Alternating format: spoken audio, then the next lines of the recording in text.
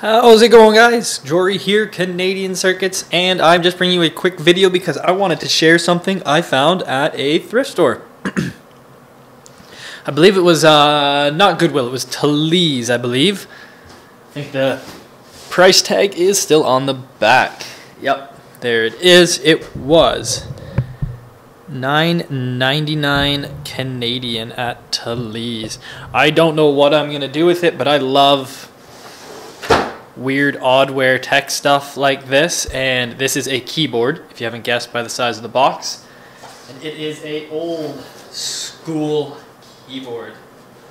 Get you guys a better view. It is the Light-On SK 6000 Magic Touch. I could find almost nothing about this keyboard whatsoever. I could find out it was made by Light-On. It was called a Magic Touch. Most of them had PS2 connectors. This one doesn't. It has 5 pinned in. And most of them didn't have that mouse trackpad there on the right-hand side. I have no idea what it was worth because I could not find any comparable comps on eBay or Amazon. The closest thing I found to it for sale was the one without the trackpad, and it was ranging anywhere from $40 to $50. I probably did not buy this to resell it. We'll see how it goes. I think this will be the next edition for the old Windows 95, 98 vintage XP build, or XP vintage PC build. Basically, I have a graphics card and motherboard for it, and now a keyboard. I've just been kind of waiting, thrifting parts, finding them online and used when I can, because I want to build it for cheap. If you guys haven't looked up some old school Windows 98 PC parts, they've really gone up in value. So the other reason I got this thing, well, one, because it's so unique. You can see the size of it. And two, obviously that's cool. The only scuff is right there, that little black mark, which I am almost positive that will just, it looks like pencil. Look at that, just a lick of the finger and she's coming off. So a little magic eraser will clean that off.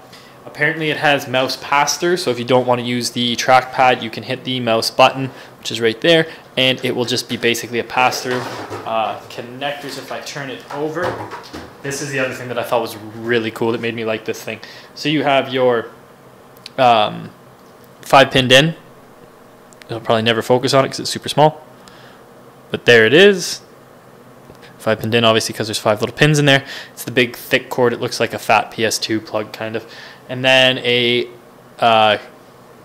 game connection. That's what this is usually. It's for a joystick or whatever. Certain mouses will even use this. I'm not sure actually, guys, if a mouse is supposed to go into this or if you can use it for a joystick joystick or control stick, anything like that. But if it is a mouse or control stick, that would go into your PC, and then you have a mail port on the back there that you could plug in your joystick or mouse. I would assume mouse for pass-through.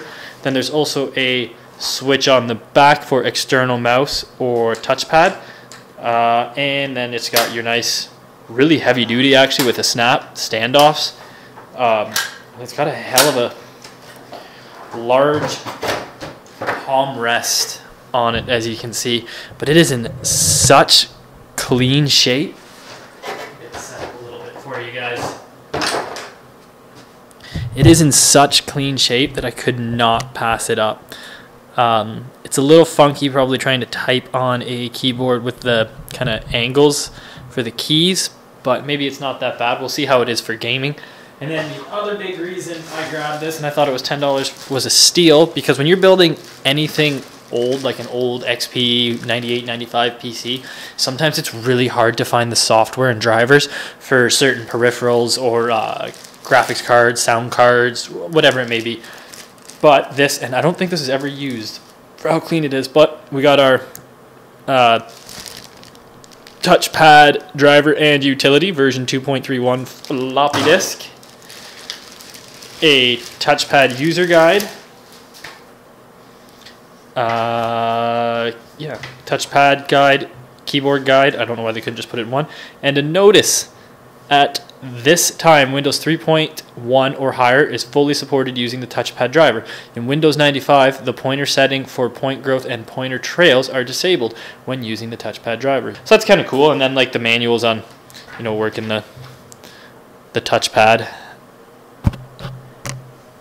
and manual on working the keyboard.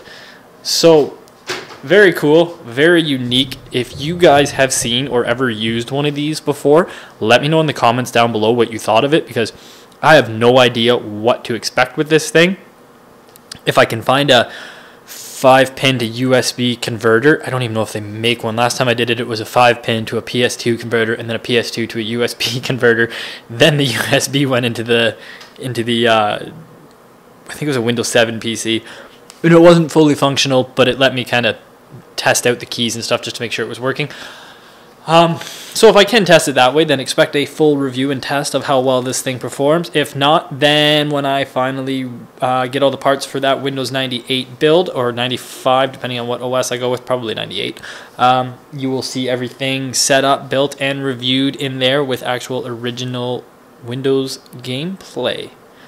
Alright guys, that does it for this video. Hopefully you enjoyed it. It was just a quick, sweet video showing you this kind of cool looking, weird, light on SK6000 Magic Touch keyboard. Made in Taiwan, I'm now reading on the back.